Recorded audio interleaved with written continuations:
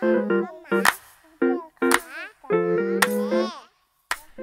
welcome to our new look Learning Hub.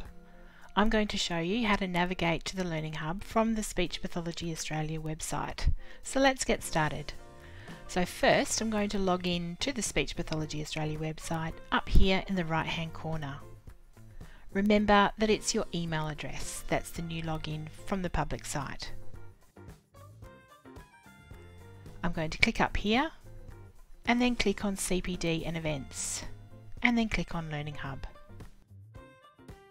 And this will bring me to the Learning Hub landing page.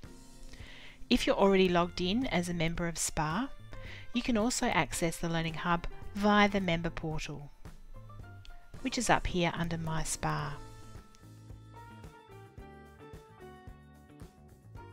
I can go to the navigation bar and choose CPD and Research and access the Learning Hub that way.